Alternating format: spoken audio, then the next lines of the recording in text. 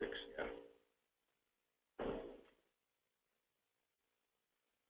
Start? So you gonna stay out there? Yeah. Okay. You gotta hit star 1 on there. The broadcast is now starting. All attendees are in listen-only mode. Okay, hit star 1.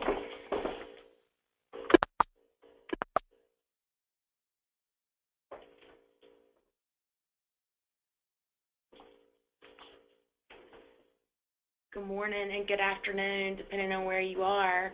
I'm Kay Hargrave from Auburn University, and I'm looking forward to spending the next 45 minutes to an hour with you, and we're going to talk about the life cycle of an athletics donor. Just a couple housekeeping pieces. On your pop-up window of the go-to webinar on the side of your screen, it allows you to input questions. So I'm going to leave some time at the end for us to have some interaction. We're going to attempt to open up everybody's audio capability, so maybe we can speak back and forth. Make sure they can hear you. Type in there, see if they can hear you.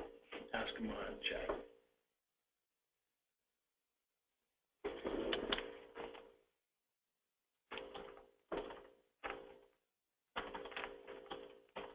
A little technical issue. Okay.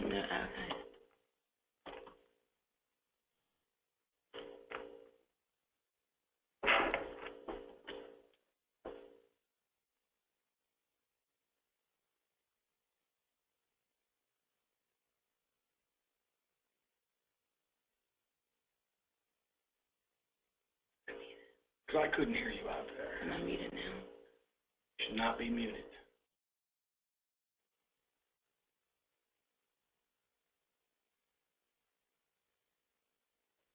Kale, go down to the chat, and if you can hear me, just respond to my question if you would.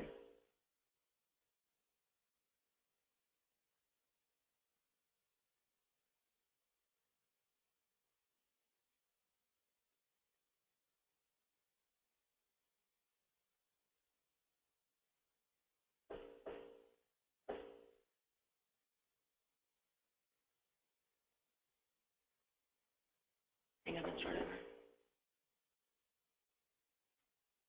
Go ahead and release that. Go ahead and hang that up.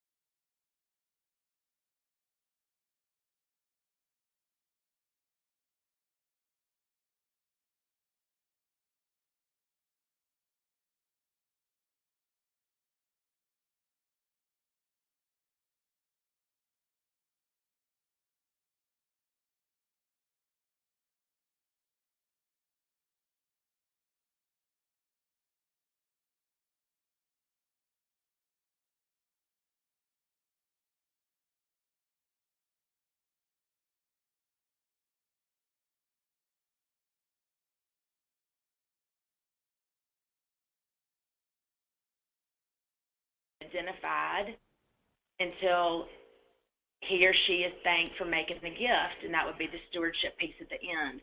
But what I love so much about the life cycle terminology is that it truly does refer to really a circular relationship, because if we move a donor, a prospect through the process in the proper way, then the first gift is often the smallest gift, which also means they're making multiple gifts with their time with the institution.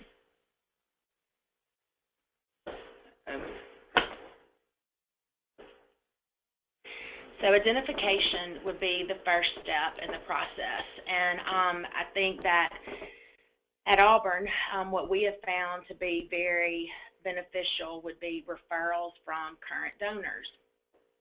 Inevitably, my involvement with NAADD over the past 8 or 9 years, what I've found to be consistent across the board, no matter the institution, is the unique relationship that athletic departments, specifically athletic development units, have with university development. And I would just encourage you to cultivate that relationship as best you can and really be participatory in their meetings and also the policies and procedures. You know, however it is that your university has aligned the athletic development piece, whether you report up through advancement or you have a dotted line to advancement or you have zero relationship outside of what you yourself and your unit have chosen to really make important, I would just encourage you to get to know the deans, get to know the vice president of development or vice president of advancement, and also those development officers, because they oftentimes can be the key either to you being able to get in the door or even prohibit you from being able to get in the door. We do not have graduates in the athletic department, and at Auburn, the way that those assignments are made, graduation is how it's determined. So we really have spent a lot of time over the last decade cultivating the relationships with development officers. We put some deans on our athletics advisory council. We have really tried to build relationships there almost before, you know, even attempting to build one or contact somebody from their college or school, and that's really been beneficial to us. I'm going to talk a little bit later about the importance of focusing on internal as well as external relationships, because those key people on campus can really help you as you move either a donor that has dual interest along or one that is just specific to athletics. We have a university research office in the Office of Development, and they often produce prospect lists to the various constituencies and athletics from time to time. Different wealth screenings have been done on those, and you know, I hear various opinions on really the value that people find in that. I think that any information is better than no information, so I would encourage you to utilize your research office on campus if there is one. And if you have somebody in your office who that's sort of their little niche is research, and we do have a lady in our office that has really, she enjoys really perusing the internet and looking into these prospects and donors and figuring out something that we would not have known otherwise. So if you have somebody and that's one of their strengths, I'd encourage you to really let them sort of walk that out, because she has found several of the 7-figure gifts that we've secured in the last 2 years. Screenings of database, I think, is important. You know, once you know exactly how your university screens the database, you can piggyback on that with your ticket data, and again, I think pick out some trends as well as geography points that may be of use for you as you're trying to decide your travel. But I do want to emphasize this: no matter the prospect list, the screening, always face-to-face qualification, I think, is the most useful. And if I had to rank the top 3 bullet points, referrals from current donors have been the most valuable for us at Auburn, because we always make sure that we have obviously an objective whenever we are in a meeting with the prospect or a donor, especially a current donor, and my question to them is, I would like for you to give me 2 to 3 names of your peers or your running buddies or whatever it may be. They don't have to necessarily have personal knowledge of the referral, but it would be helpful if they had a clear understanding from you sort of the threshold of wealth that you're looking for. And so it would be something like this. I'd love for you to give me 2 or 3 names, and it doesn't have to be right now, but really spend some time thinking that has an affinity for X, Y, and Z program. And if you'd be comfortable making a phone call on my behalf, or if not, just providing me as much information as you have about them as possible. The reason I focus on 2 or 3 is because if you ask for them to give you a list, sometimes the list is a little watered down as you start to work through it because they're focusing more on quantity rather than quality. So 2 to 3 referrals that would be in the equivalent range as the current donor that you have, and that's been really helpful for us at Auburn.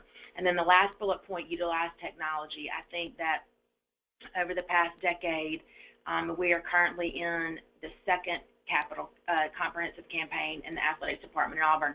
And, in the first campaign, we called it low-hanging fruit. And thankfully, we had built some good relationships with our current ticket holders and already had that working in our favor because we were not very savvy as far as really the fundamentals of how to really go about identifying prospects and then moving those through the donor cycle to secure a gift.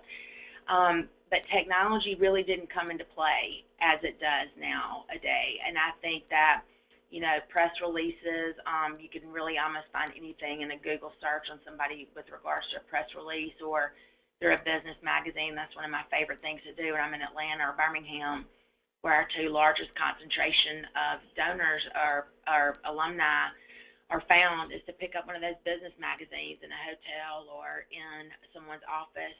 And it's amazing how many people in those top 10, top 50 rankings you may find that had never come up in one of your reports before or one of your referrals from a current donor. Just yesterday, I was fortunate enough to have lunch with a former football player from Auburn who lives in Birmingham now, and we were discussing a gentleman that he has built a relationship with, and he could not believe that we didn't already know this gentleman. He's the number 2 person at one of the most successful companies in Birmingham, and it just goes to show that while it seems sometimes that our prospect lists maybe are not as populated as we'd like for them to be, or our portfolio is not as populated as we'd like for it to be, even after 15 years, I'm being, introduced to a new potential donor who's affluent and influential. So I just encourage you to, never stop utilizing the relationships you already have. And then lastly, social media. Our ticket holder population in Auburn is I want to say the average age is like 67, 69. And so we're going to have a big, generation shift in the next decade or so as far as who our donors are going to be and who we'll be targeting. But when we went from paper, ticket priority information, and most of our information that we provided people as a hard copy, when we moved to electronic communication, we really had a little heartburn about that because even some of my closest donors that I would run things by, they didn't have much use for the internet and maybe a little bit with email. But over a 2-year period, we really streamlined all the way to only electronic communications.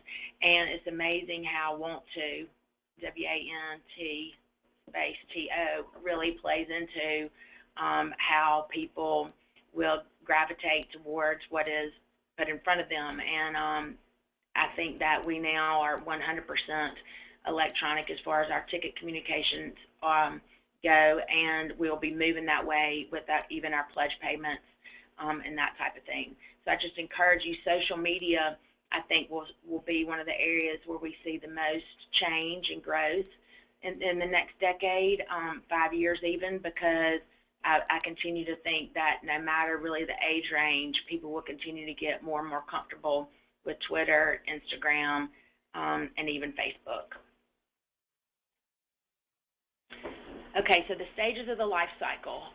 The first is identification that we just discussed, and the second would be initial contact. And the initial contact, you know, obviously would look like a meeting in somebody's office or in their home, a coffee meeting, whatever, where there's a clear objective to the meeting. And you'll hear me say that several times a day, that having an objective, I think, is what enables the life cycle to really be fluid, and also for you to really stay on target, because as we know, athletics is a social, a hobby type of function for our people, and sometimes the lines get blurred between a social experience and really the business piece of it. And if you, like we were at Auburn, are looking for ways that you can move from more of a direct mail or a ticket exchange, type of deal to more of a philanthropic focus, then I would encourage you to really stay focused on having an objective for each encounter with your donor. And that can mean in person, via email, or on the telephone. So it really lies on us, though, as the development officer, to be intentional about that. So with the initial contact, we always, and I talk to my staff about this, we always are wanting to do 3 things in that meeting. And the first one is, let's just get to the next meeting. Okay, so obviously you're not going to say that whenever you head in the meeting, but always keep that in the back of your mind. The main goal of that initial contact is, in fact, to get to the next step. Secondly, I believe you can, based on the individual, start exploring what that person's interest level may be, and interest area may be.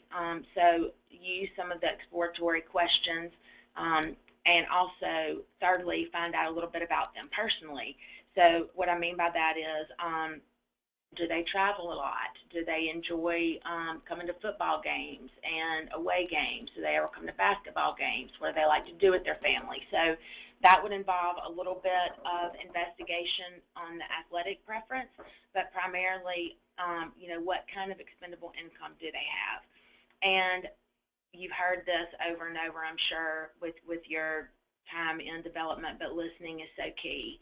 And I think that asking questions, open-ended questions, you can learn so much in that first meeting. And also, obviously, at the end of that meeting, you're asking them if you can follow back up with some more specific information.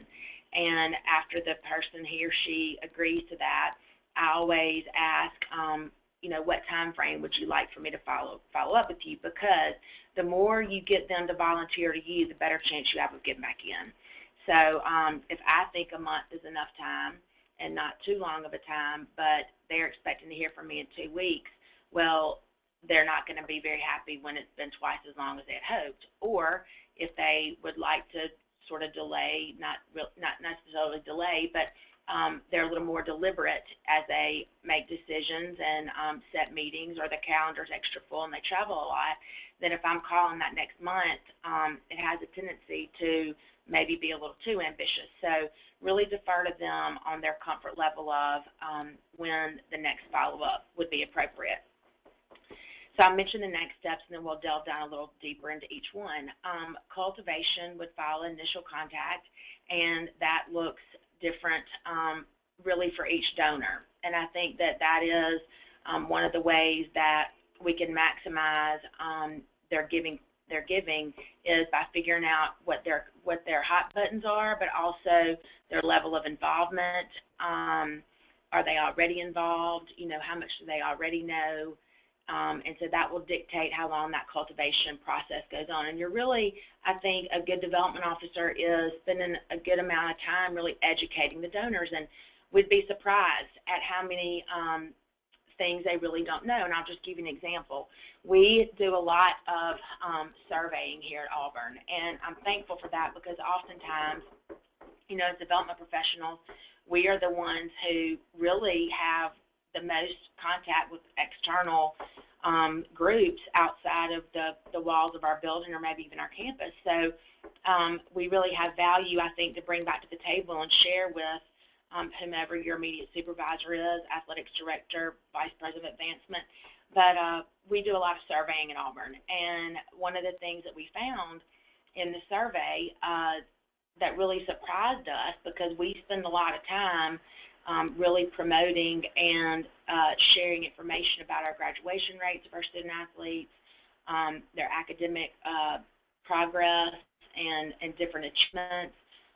We've had several Rhodes Scholar finals in the last few years, and all of our trends have moved significantly upward in the past decade. So we spend a lot of time sharing that through all of our various communication pieces, both electronically and hard copy.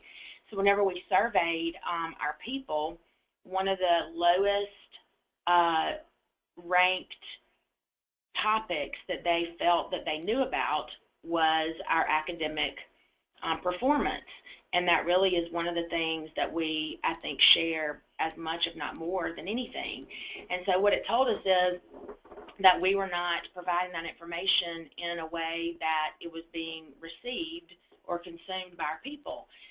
And at the same time, we began really looking at how are we utilizing our own messaging, and how are we making sure that we are getting out the message that we think we're getting out to our people.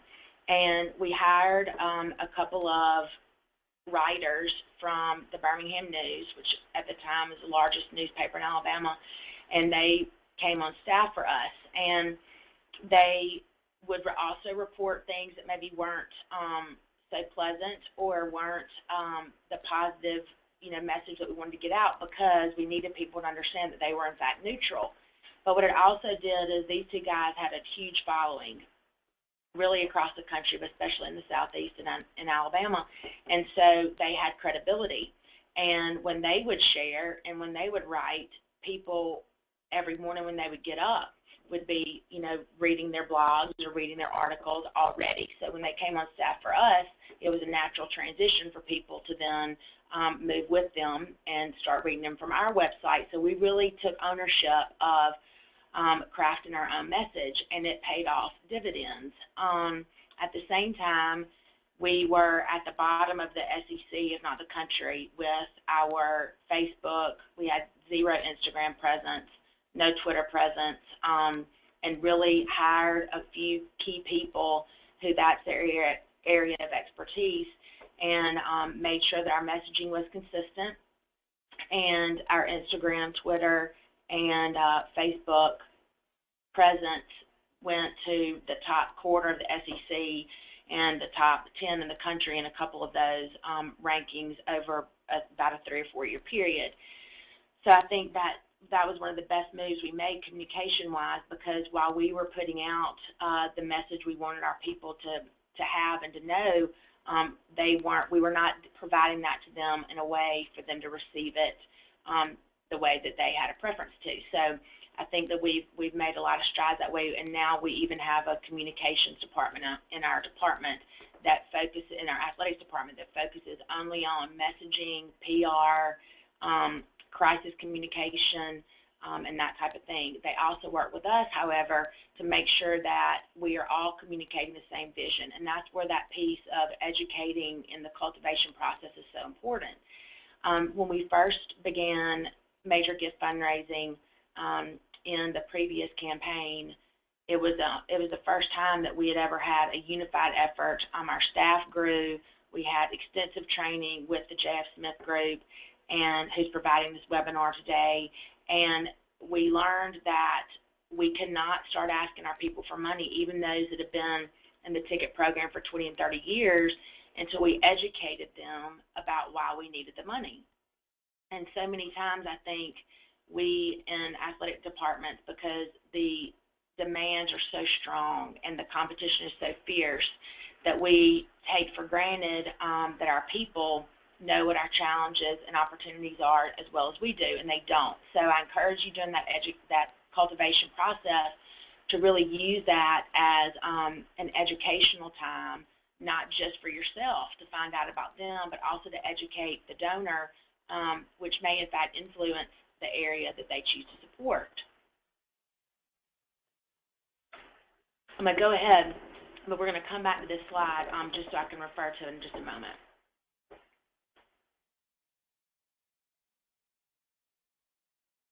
So the cultivation, the number of visits varies by prospect, as I mentioned, but always keep in mind that, you know, we want to be just slightly faster paced than the donor.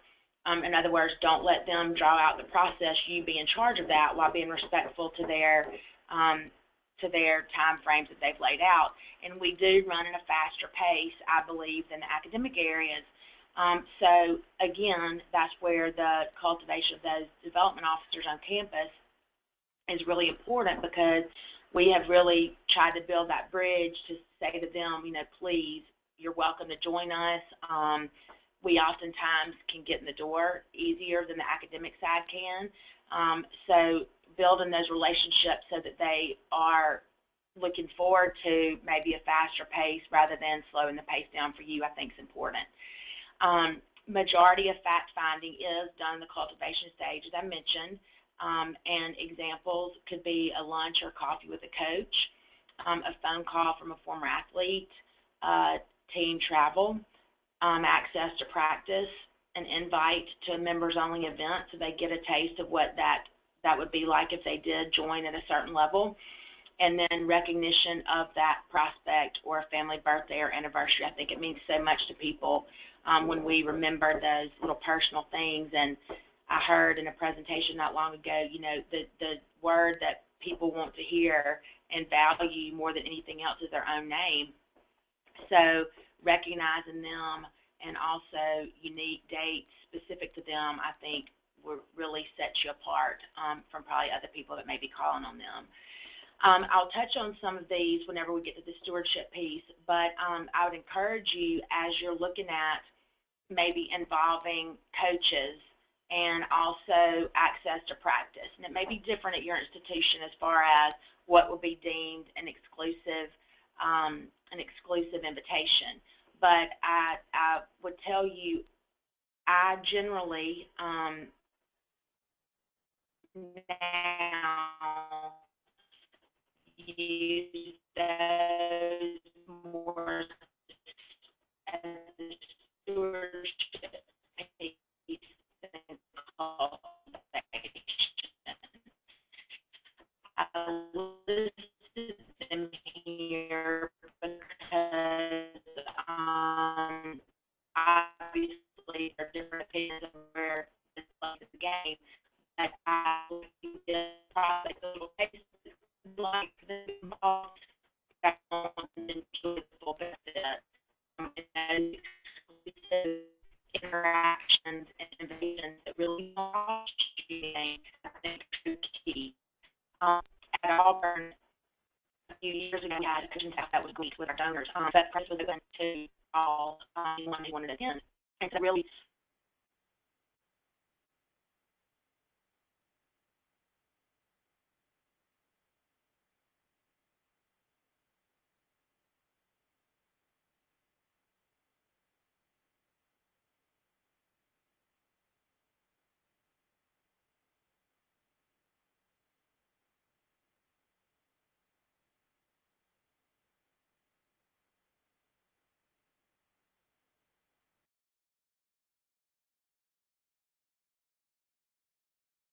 the coaches would just be the two maybe that I would star as, you know, really think about, do I want to use that for stewardship or for cultivation?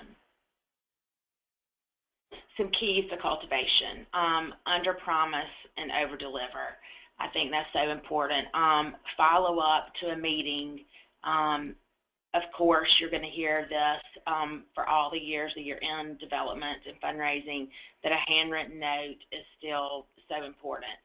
And I agree with that. And I know as your tenure at an institution lengthens and your portfolio grows, that becomes harder and harder. And I don't want to encourage cutting a corner, but as any first impression is the most important, I think that also lends itself to be true on the handwritten note piece. most of my donors text or email now, and they prefer that. But it's surprising how a handwritten note, even on a standard thank you letter or a standalone handwritten note, just out of the blue, really still impresses them so much, and they're good about sharing that. Another comment on the handwritten note, I think utilizing student athletes is really a nice touch, and also involves them in the process. We hired some football players in Tigers Unlimited back in the mid-2000s. It was amazing that just to see them as they too were educated about exactly what it takes for them to receive the scholarship they received. They were blown away by the amount of money, A, that people would spend to come watch them play football, and then B, the number of people that had been in the program for so long, and this was really their family outing or tradition, and it really, I think, struck a positive nerve with them that Auburn really is what they were told on their recruiting visits, and they began to see that there really is a family environment. So whatever that may be at your school, whatever sport, or if you have a team, for example, our softball team, we're going to be utilizing them in some phone calls and some note writing. I think all of those are good, not only for the donor, but also in educating your student athletes. Okay, so back to cultivation keys. We don't want to let this stage drag out too long. I know I've mentioned that 3 times, but that is the one area, if there's 2 pieces that I think can become an issue in the development field, is to let the cultivation drag out too long, and then to not have clear, concise, effective solicitation follow-up. I'll get into that in a minute, but don't let this stage drag out too long, and then always be clear, not only in your mind, and you don't have to be forceful with this with the prospect, but business versus friendship. Especially in the South, things are really social here, and our donors are very social people, and obviously people give to people, and so we are building those relationships with them, but it's so much better, I think, and benefits you as well as them to handle the business first, and then the friendship can develop after that. Like I mentioned, the first gift is often the smallest, and if we steward them the right way, then it will be the first of numerous gifts. And I just encourage you, because again, as portfolios grow, it is harder to keep up with the process, and that's why we refer to it as the cycle. You know, where is everybody in the cycle? And not to forget those that are in the stewardship piece of the cycle, because they will again be in the cultivation and solicitation piece again if we handle the stewardship right. And just as a word of encouragement and maybe slightly motivational tip, it takes 7 times the amount of money to secure a new donor as it does to retain the one you have. So when I heard that, I took a slightly different approach to maybe a couple ticket holders who weren't happy with the hamburgers and hot dogs, because 7 times the amount of money it can get very high very quickly. Maintain the most exclusive benefits for actual donors. So I mentioned that coach interaction, I think, and then exclusive activity, whether it's practice, team travel, whatever that may be. I think it's so important to maintain those exclusive benefits primarily for your donors. And we have a tiered system here at Auburn. It's developed over the last decade, and I'm going to give my information to you all at the end, so that if you would like to see really what our benefits chart looks like. This isn't really a public document. We use it more as a talking piece in meetings, and it's not an all-inclusive list, but it does show clear delineation between the various recognition societies to show the value of, you know, their consideration and move from one society to the next. And then always have an objective for how each contact is moving the prospect closer to making the gift. In other words, let's just say you're in your second cultivation meeting. So now you've identified the donor, the prospect. You have had your initial contact with that prospect, and you're in the second cultivation meeting. So this will be your third meeting. Ideally, and sometimes it helps to make a checklist just to make sure we're on point and moving people along and don't go off on a rabbit trail. That, here's what I want to accomplish in the initial meeting. I want to ask for another meeting. I want to learn a little bit personally about this prospect, as well as what their interest areas and level is currently with the institution, with the athletic department. Secondly, in that first cultivation meeting, you will be delving in a little bit more, drilling down a little bit more as far as what their interest areas may be. And then also that would be a good time to explore if they do, in fact, if they're a graduate or their spouse is, if they do, in fact, have an interest in an academic area. So we've checked that box one way or the other. So the second cultivation meeting, if they are interested in an academic area, that constituency could send somebody to come with you, or you could provide further information about both areas, academically and athletically, in that second cultivation meeting. Because ideally, and this might seem a little fast, but ideally by that third cultivation meeting, we should be asking them if we can, in fact, bring a proposal. Now, the larger the gift, the more it might draw out that cultivation process, because we want to make sure that we've got all of our answers to key questions and all the people involved that need to be. I'll get into that with the solicitation. But I think it's important just to always have an objective for how each contact is moving the prospect closer to making a gift. So now we're back to the moves management terminology. And lastly, in each meeting, whether it's initial contact or the cultivation, solicitation, or stewardship, always ask their permission for the next meeting and what kind of time frame they would like for you to follow. I think is so important and really gets them bought into the process.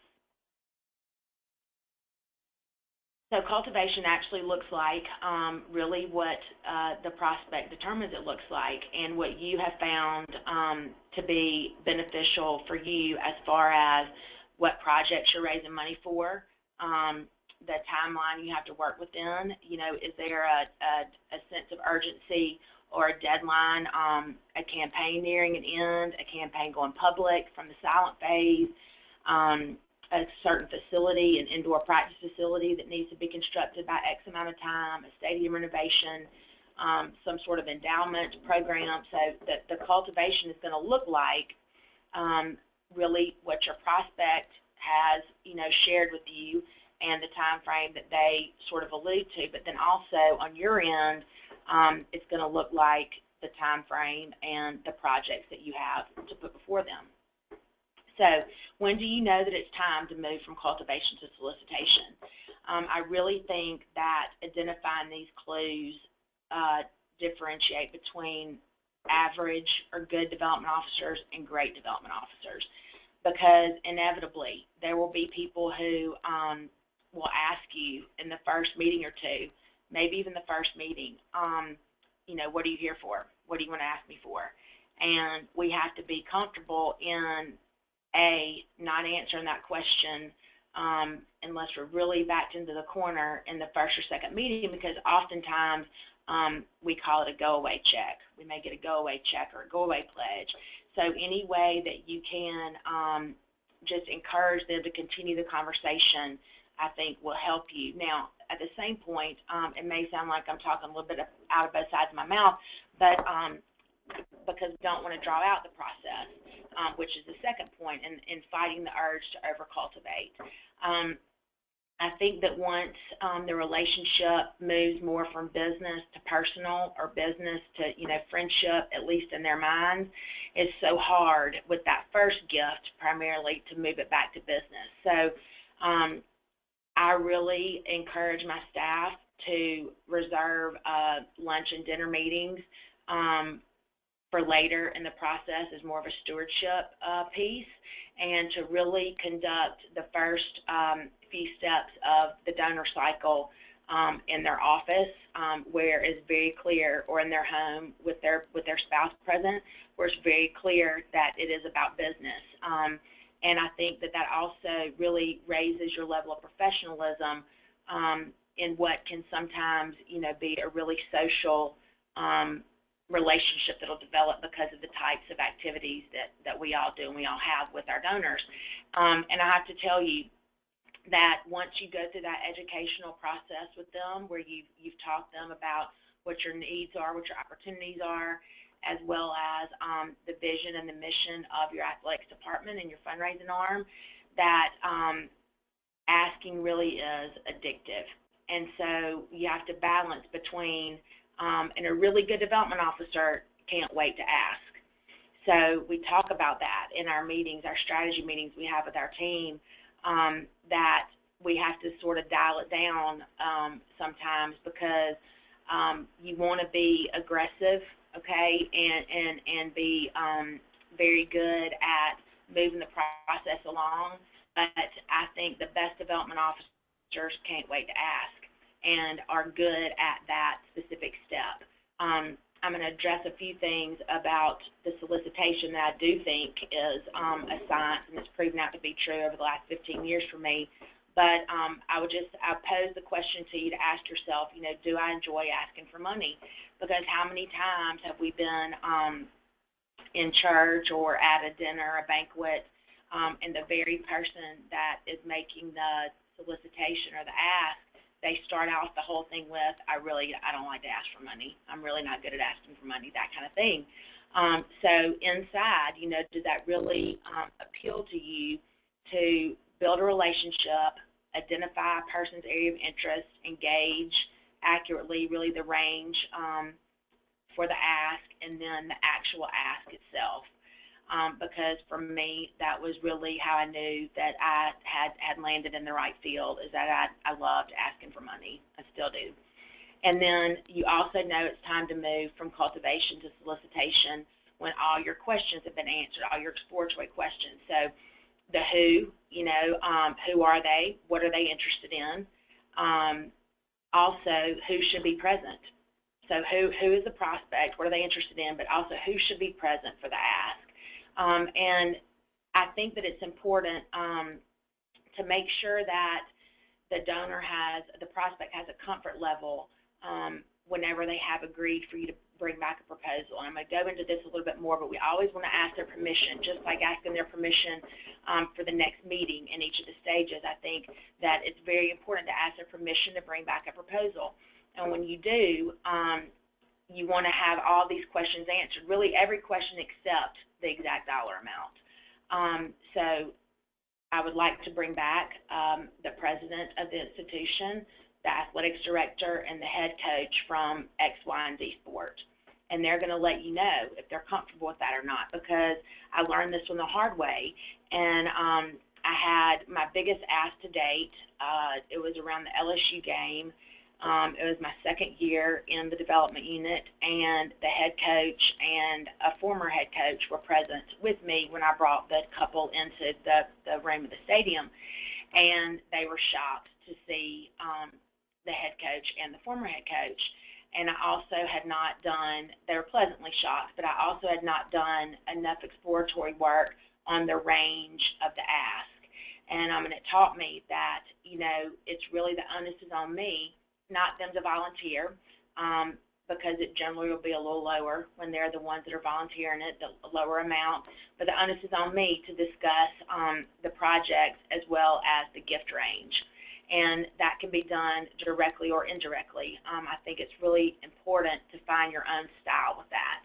As I mentioned, this is a people business, and we build relationships by being trustworthy, keeping our word, following through on things, and then also being genuine. And so that's going to look different for each one of us in how we go about getting our questions answered and being the best version of me that I can be. You be the best version of you that you can be, not like anybody else on your team or from an academic constituency. You be the best version of you that you can be. And then, as I mentioned in the box below, at the bottom, always ask permission to bring a proposal. So the details of the ask, I think this is so key. You're going to review the who, what, why, when, and where background with the soliciting team. So if you are all riding in the same car, if there's 2 of you on the team, if there's 5 of you on the team, or if you are the only member of the solicitation team, you be very comfortable with the proposal, why it's in fact composed the way that it is. Make sure that the prospect has the opportunity to include their spouse or other family, and also that each member of the team, don't ever assume that their comfort level would be close to that of yours, because it surprises me still how many university presidents or coaches they don't have a great comfort level. They can speak to thousands of people at a time, but once the asking for money piece comes in, the comfort level seems to decrease. So it's really on us to make sure that they feel good about their information that they have going in, and then also about how the specific ask will flow. So the 5 steps of a solicitation, and this is what I think really is more of a science. We learned this early on in our work with the J.F. Smith Group, and it has proven true over and over again. And early in my career, this really gave me a comfort level as I was talking to people that were generally a good bit older than me, and I really had not interacted with people of quite the magnitude as I was, and then asking them for huge dollar amounts. This 5-step process for the ask really gave me a comfort level going in to know that I was consistent, I was intentional, and then no matter who was joining me for the solicitation, I always would review this with them. I would make the assignments, I would review with them the small talk, the bring it to business, the reason for the ask or the project, the specific ask, and then scheduling the follow-up. And so each person in the room is going to have a role, and if there are more than 5 people on the solicitation team, 2 can speak in the case for the ask, 2 can speak in the follow-up, but primarily everyone can speak in the small talk, but primarily one person can bring it to business, and that's just a simple statement of thank you so much for your time today, and we are here because. And then for the ask, I think that is the most important piece of this whole cycle, because there's 2 parts to this that I think are so key. Number one, you want to be very clear and concise in what you're asking for. So, Mrs. Jones, I would like for you to consider, or we would like for you to consider, based on the composition of the room, a $50,000 pledge over a 5-year period, payable in equal amounts of $10,000 a year, to support the student athlete scholarship with the women's softball program, and then be quiet. And that 15 seconds of silence can seem like 15 minutes, but one of the best rules of thumb that I ever have heard in this business is he who speaks first loses. Because once you put that dollar amount out there and you're specific, and it's amazing how many aren't comfortable saying the dollar amount. So I just encourage you, if you have to talk in your rearview mirror or in your mirror getting ready in the morning, just get comfortable with that one sentence that lays out the project, the pledge amount you'd like for them to consider the gift, and then the timeline for the actual pledge, and then be quiet, because the only thing that can happen if we are the first ones to speak is that we're backing off of what we've asked them, which essentially gives the prospect an out, and I think also minimizes really our professionalism with this. So it takes a strong person to be able to sit in a room and make a solicitation and then be quiet, but I think that again is what separates good from great. And then be specific with your follow-up. You want to review the roles prior to the meeting and allow plenty of time for all of the members of the solicitation team to ask questions and for you to clarify anything that they may need. I touched on a few of these already, but I think what takes you from maybe not so good to great is for the prospect to have approved the presentation of the proposal. They're not surprised by who's there joining you, and they have an idea of the proposal amount and a comfort level with their input about the ask, the ask amount and also the project. Not so good if we go in there and leave a proposal, but we've not discussed the dollar amount, or they're surprised, again, by who's in the room, or worse yet, that you even have a proposal with you.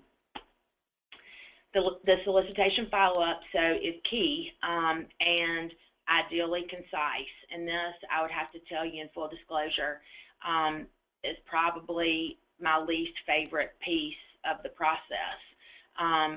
Now, in saying that, I've only gotten an answer twice in an actual solicitation meeting, so it's not very common that you do get your answer.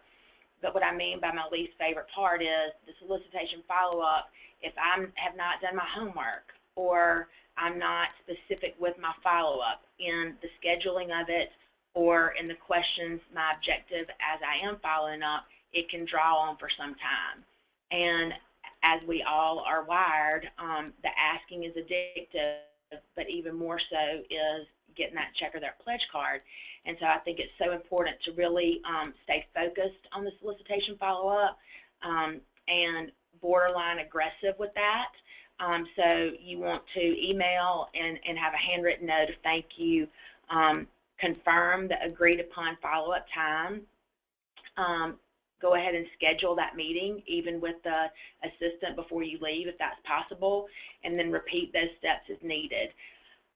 Keep a checklist on your calendar just to make sure that nothing slips as far as those steps, and also that if it is taking 1 or 2 meetings or 1 or 2 phone calls for the follow-up, that you have it noted on your calendar so one doesn't, like I said, slip through the crack and you realize, oh my goodness, I still don't have an answer, and I made that solicitation 3 months ago.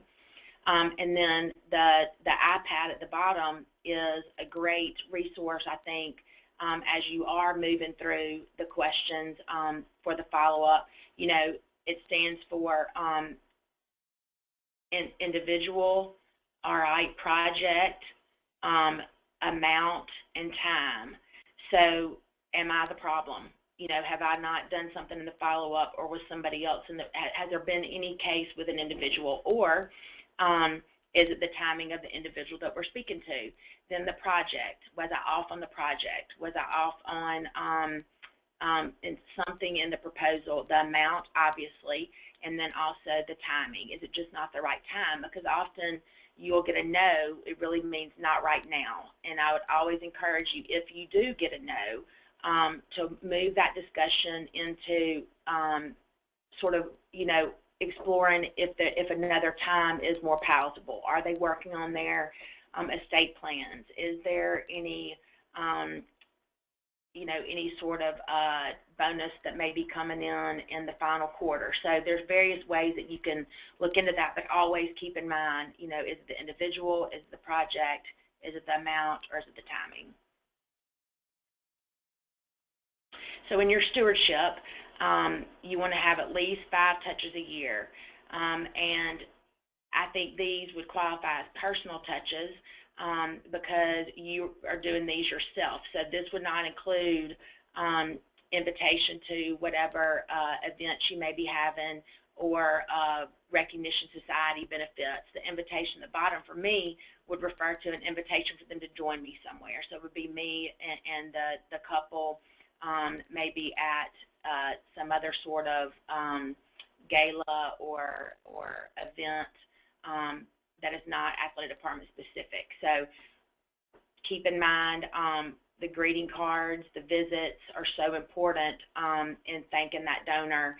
And it's amazing how even the donors that are now on their 3rd or 4th major gift that I've known for almost 15 years, just a call out of the blue from them to them is so meaningful, and it really is. It's a good thing to remember, and I think it sets you apart from some other organizations that are probably calling on them that they contribute to. Does your university have donor societies? I would pose that question, and then is there a need for a society specific to athletics? At Auburn, there are a few donor societies on the university side, and they include ticket priority contributions and planned gifts. We recognized quickly that we needed to form a society in athletics that was specific to outright giving outside of tickets, because for so long our giving had primarily been for ticket priority. So I'd encourage you, and I know we're getting short on time, so I'm going to just touch on this briefly and then open it up for any questions. Focus on exclusivity, so access over expense. I think that especially as budgets are cut and as our donor groups grow, that cost increases. So access and exclusivity is key, and we can walk that out a little further, hopefully in a future webinar with stewardship and what those donor societies look like. So I would encourage you, find out as much as you can about your university donor societies, and ask your donors that are already in those, what do they like about it and what do they not. Our donors, when we at Auburn, when we decided to form the All-American Society, we went to a few key donors and said, what would you like this to look like? Because it really doesn't matter if we think the benefits are good. We need for them to feel the benefits are valuable. And I think that would differ from school to school, but different institutions have incorporated and developed and established a society similar to the All-American Society at Auburn, and made it specific and individualized to their constituency base, and they've seen also great success with it. So I'd encourage you to think about, do we need a society specific to athletics that focuses on philanthropic giving, so outside of ticket priority? All right, tips to continue cultivation, focus on their hot buttons, and if those in fact do change over time.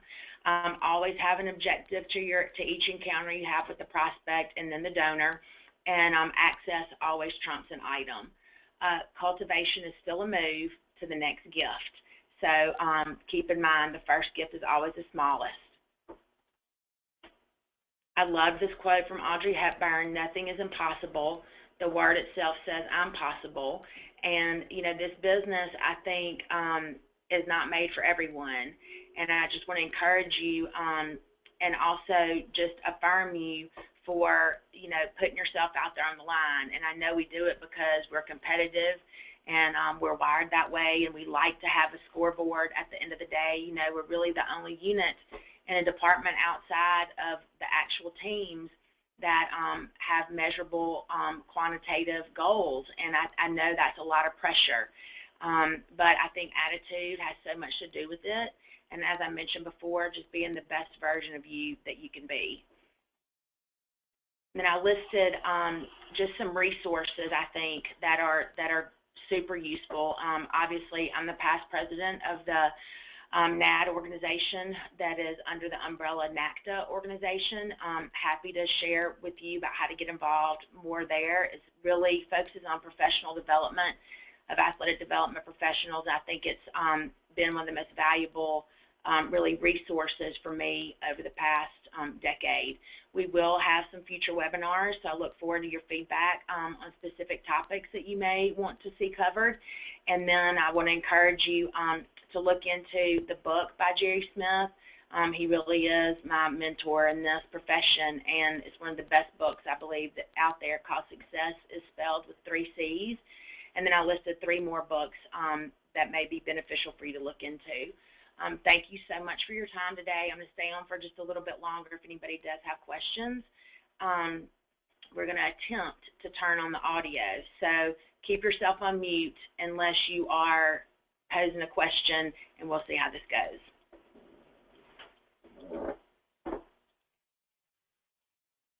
I don't think it's working.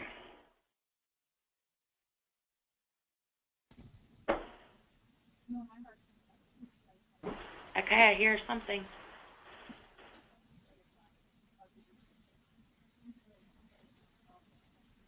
All right, feel free to ask a question if you'd like, or you can also type a question on the pop-up on your screen from the GoToWebinar. It should be located in the bottom right corner. I didn't throw my voice right then.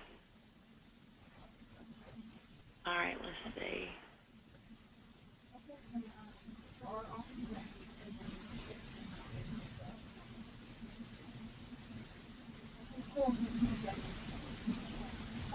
if you don't have any questions, feel free to just type, no questions at this time, because I want to make sure I stay on long enough to answer any that you may have. See about anything with development.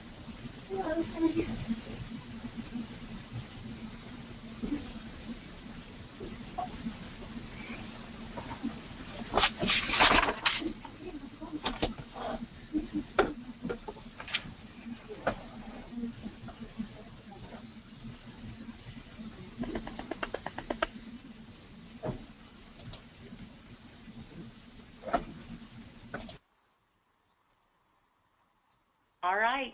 Well, let me give you my email address. I'd love to hear from any of you about future webinar topics.